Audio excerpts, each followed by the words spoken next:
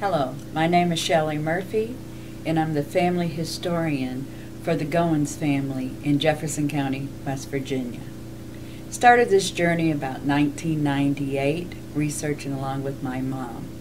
Joseph and Nancy Goins came out of Loudoun County into Jefferson County right after the 1810 census.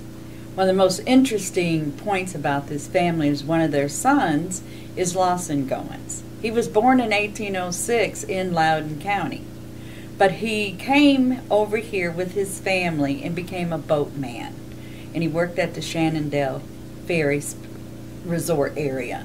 And one of the interesting things is he had 11 children, all born and raised in Jefferson County.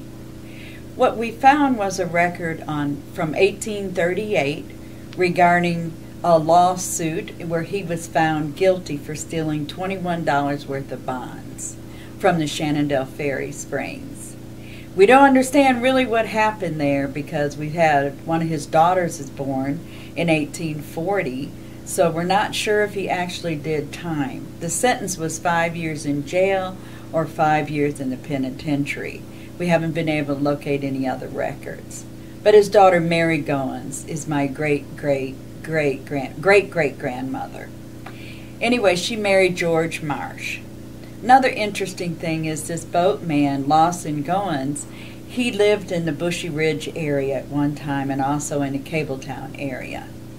We've been told about stories that were documenting that the folks that were living up on Bushy Ridge were actually put off. The free coloreds that were living there on that land had to move for some reason or another.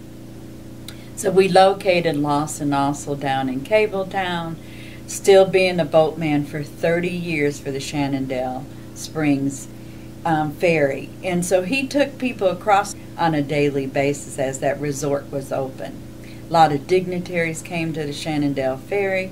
We also found the 1856 flyer, original flyer that documented one of the events at the springs, you know, that people were coming out for the mineral waters and things like that. And another thing that was interesting is that Lawson never owned property. He owned items, animals and things, but as far as we can document, he only leased land. And also when he died, we found that he died in Clark County. We don't know why he was in Clark County. He died on 12 July 1874. And I found that document based on a reprint from the Jefferson Spirit magazine in 1914 while I was at Shepherdtown University. And the microfilm showed the reprint and said Lawson Goins, free colored, worked 30 years for the Shenandoah Ferry Springs, died, age 67. That gave us a lot of leads to go on. Now we had the flyer to document where my great-great-grandfather lived, and then we could find out other things within the community, where are the records and things like that.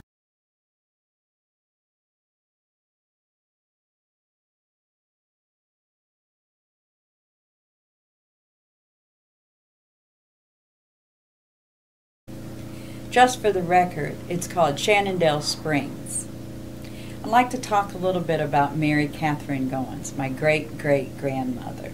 She was born in Charlestown, West Virginia in 1840. She married George W. Marsh, who was a slave and became free.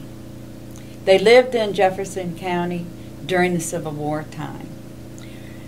The oral history came through the family that one day George was out in the field and Mary was holding their new baby in 1864. She had a couple dollars wrapped in the blanket while she was holding the baby. Union troops came onto the property, asked for supplies and things. Mary was very scared. George was out in the field. She didn't know what to do. She was worried they were going to take the money or bring harm to the baby. The soldiers were very nice to her, got the supplies, and left on. Mary and George left Jefferson County right after the Civil War.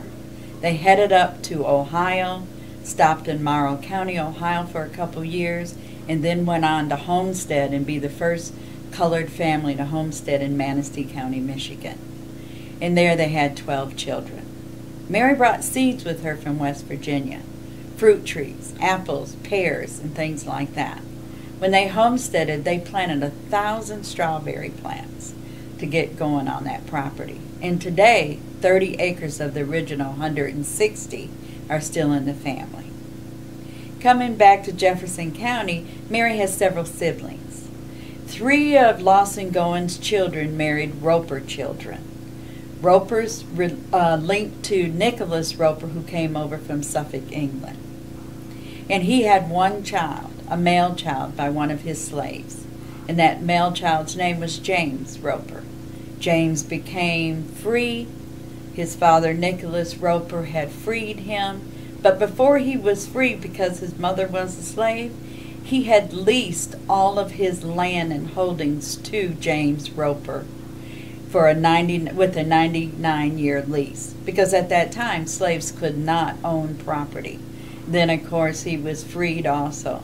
There are the actual documents of his manumission and everything are on record. The Roper family here in Jefferson County do have those items. And there is a website that people can visit called nicholasroper.com. These 3 children of the 3 Goins children that married Ropers also, of course, have descendants. We're in contact with most of them at this time, even trying to learn more about the family. We had 2 children of Lawson Goins that married Johnsons. We linked those Johnsons to the Johnsontown family. They're also still here. Coming through the census time, we can document Lawson and his family definitely in the 1850 census and the 1860 census as free colored families in Jefferson County. One of the interesting facts about that is 1870, Lawson and his wife Sarah Hart Goins disappears. We don't know where they're at. We don't hear anything about Lawson again until July 12th, 1874, when he died, and we found that obit at Shepherd University. So it's been an interesting journey to document where this person went and the family went in 1870. I want to highlight a little more about Mary Catherine Goins, one of Lawson's daughters, and her daughter, Ardella. Mary married George Marsh, who was a slave in the area of Jefferson County. They left and went to Michigan, as I mentioned before. They homesteaded in Manistee County, Michigan. When they got there, they planted their 1,000 strawberry plants, and they documented that they were, they worked that land and had lived in that property for 5 years, received the ownership certificate. Now, Ardella married John Manitou, who was the son of Joe Manitou. It's kind of the Michigan story. What's interesting about the Manitous is John's father's name was Chief Joe Manitou. He lived till he was 110 years old. We have a fabulous picture of him. Thought that was an interesting story. They had children, all raised in Michigan. I want to talk about a couple other of Lawson Goins' children. Charles Henry Goins, who married Louisa Victoria Roper, who actually was the daughter of Nicholas O. Roper. And Nicholas was the son of James Roper, who was the mulatto child of the infamous Nicholas Roper from Suffolk, England. What happened with Charles was, the story was documented that when he was 10 years old, he used to go out and play the fiddle for the Union troops. His mother, who is Sarah Goins, used to fuss a lot about him, fuss with the Union troops about them, giving her 10-year-old son liquor to get him to play that fiddle. And his descendant, grandson, George Howe, has that fiddle to this day, and told the story and remembered, when he knew his grandpa, or Grandpap Goins he called him, played that fiddle. And he died when I think George was a couple years old, about 3 years old, but he remembers that fiddle playing. George and his wife have researched the Goins families as well. Charles and his wife Louisa left Jefferson County about 1910 and went on into Maryland and raised their family, and they also have died there. And George had one daughter. George talked about the stories that he heard growing up. Number one, the fiddle. Number two, about another Goins sibling, which would be Charles's brother Joseph. He said Joseph had a hard life here in Jefferson County. Kind of wasn't successful in anything. He did some farming and things. He married Lucy Sims. Sims came out of the Berryville, Virginia area, and they had 7 or 8 children.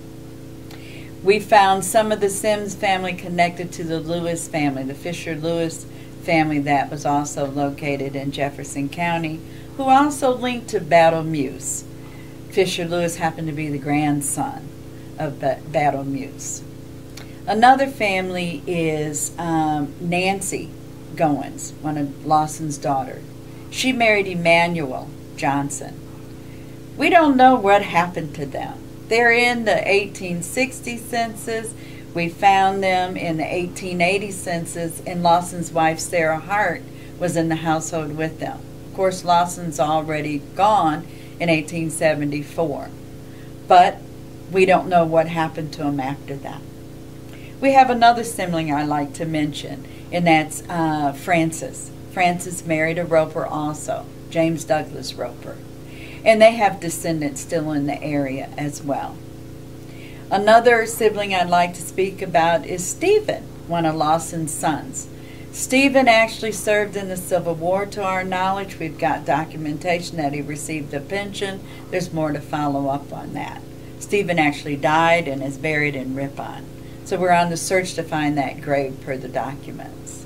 There's a couple other sons, John Francis.